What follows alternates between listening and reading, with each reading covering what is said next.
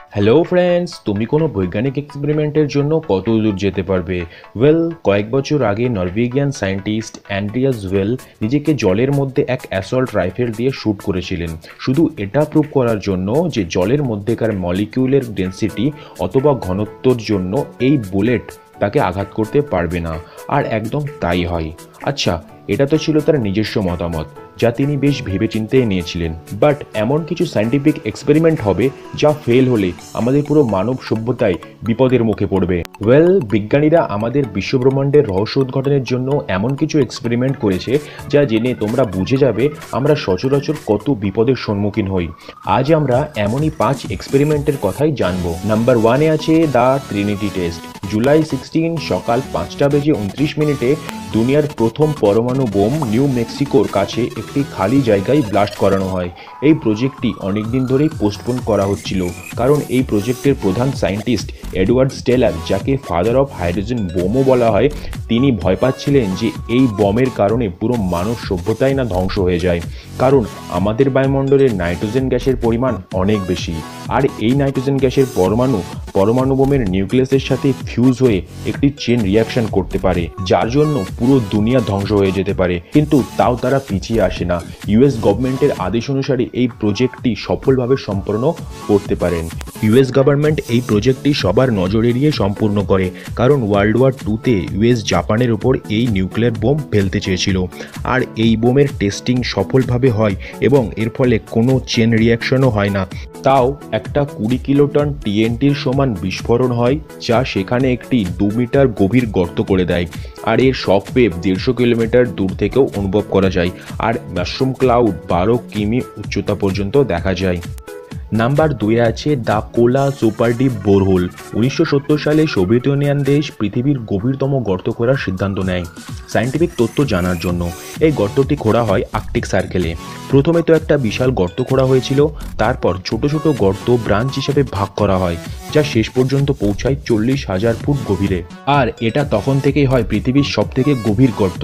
এত গভীরে তাপমাত্রা পৌঁছে যায় 180 ডিগ্রি সেলসিয়াস, যার জন্য প্রজেক্টটি তৎক্ষণাৎ বন্ধ করতে হয়, কারণ এত তাপমাত্রায় আর বেশি খনন কার্য করা সম্ভব হয় না। এছাড়াও বিজ্ঞানীরা মনে করেন এর থেকে বেশি খোদাই করা হলে পৃথিবীর ভারসাম্য নষ্ট হয়ে যাবে এবং পৃথিবী জুড়ে একটি ভূকম্প হবে, যার জন্য পৃথিবীর ধ্বংসও হয়ে যেতে পারে। কিন্তু এর পক্ষে খুব বেশি যুক্তি দেখা যায় না। তবে এর থেকে আমরা এটা বুঝতে পারি যে আমরা পৃথিবী সম্পর্কে কত কম জানি। এবার নাম্বার 3-এ আছে the starfish prime experiment. July 9, 1962 United state একটি হাই অ্যালটিটিউড নিউক্লিয়ার টেস্ট করেছিল, যা আজ পর্যন্ত সবথেকে বড় বিস্ফোরণ আউটার স্পেসে মানুষের দ্বারা। এই বিস্ফোরণের দরুন আউটার স্পেসে 1.5 মেগাটনের টিএনটির সমান বিস্ফোরণ হয়। স্টারফিশ প্রাইম রেডিয়েশন তৈরি করে, যা তখনই সেখানকার 3টে স্যাটেলাইটকে ধ্বংস করে দেয় এবং 2টো স্যাটেলাইটকে খারাপ করে দেয়। এই বিস্ফোরণ এতটাই বিশাল ছিল যে 400 কিলোমিটার নিচে ভূপৃষ্ঠ থেকেও দেখা যায়। অনেক বিজ্ঞানীদের ভয় এটা ছিল যে ভুলবশত যদি এই বিস্ফোরণটি আমাদের বায়ুমণ্ডলে হতো, তবে বায়ুমণ্ডলে রেডিয়েশনের মাত্রা অনেক বেড়ে যেত, যা আস্তে আস্তে সারা পৃথিবীতে ছড়িয়ে মানব সভ্যতার ক্ষতি করত। এছাড়াও এটা পৃথিবীর ওজোন লেয়ারকে নষ্ট করে দিত, যার ফলে সূর্যের ক্ষতিকারক আল্ট্রাভায়োলেট রে আমাদের জীবকুলকে আস্তে আস্তে ধ্বংসের মুখে ঠেলে দিত। কিন্তু এমন কিছুই হয় না, আর আমাদের গ্রহ কয়েক বছরের জন্য একটি রেডিয়েশন বেল্ট পেয়ে গিয়েছিল। নাম্বার 4-এ আছে the large hadron collider. The large hadron collider হলো একটি পার্টিকেল অ্যাক্সেলারেটর, যেটা জেনেভার সুইজারল্যান্ডে অবস্থিত। European organisation for nuclear research দ্বারা এটা বানানো হয়েছিল। এটা বানানো হয়েছিল এর জন্য যে কোনো পার্টিকেলকে আলোর গতিবেগের 99.99% গতিতে দুটো পার্টিকেলের মধ্যে আঘাত করলে ভিন্ন ধরনের পার্টিকেল বেরোবে, আর আমরা সেটার উপর স্টাডি করতে পারবো। কিন্তু এখানে একটা প্রবলেম দেখা যায়। যদি এত গতিবেগে দুটো পার্টিকেল একে অপরকে আঘাত করে আর নিজেদের মধ্যে কোল্যাপস হয়ে একটি মাইক্রোস্কোপিক ব্ল্যাক হোল বানায়, তবে সেটা আস্তে আস্তে পাশের পার্টিকেলগুলোকে আকর্ষণ করবে আর অল্প কিছুক্ষণ সময়ের মধ্যেই পুরো পৃথিবীকে নিজের মধ্যে টেনে নেবে। এটা বিজ্ঞানীদের ভয়ঙ্কর দুশ্চিন্তা হলেও এমন কিছুই হয় না। হকিং রেডিয়েশন থেকে আমরা জানি কোনো ব্ল্যাক হোল যত ছোট হবে সেই ব্ল্যাক হোল তত তাড়াতাড়ি এনার্জি রেডিয়েট করে কিছুক্ষণের মধ্যেই ধ্বংস হয়ে যাবে। এবার 5 নম্বরে আছে সেটি। সেটি মানে search for extra terrestrial intelligent. সেটি সাধারণত একটি অর্গানাইজেশন যে অর্গানাইজেশন এলিয়েন ও পৃথিবীর বাইরে থেকে আসা রেডিও ওয়েভ সিগন্যালগুলোকে ডিসক্রাইব করে। 1896 সালে নিকোলাই টেসলা বলেন, রেডিও ওয়েভকে কাজে লাগিয়ে আমরা এলিয়েনের সন্ধান করতে পারি। এর কয়েক বছর পর তিনি তার রিসার্চে একটি সিগন্যাল ডিটেক্ট করেন যা মঙ্গল গ্রহ থেকে আসছিল। এর জন্য ইউএস অগস্টের 21 থেকে 23 তারিখ পর্যন্ত ন্যাশনাল রেডিও ডে বলে ঘোষণা করেন।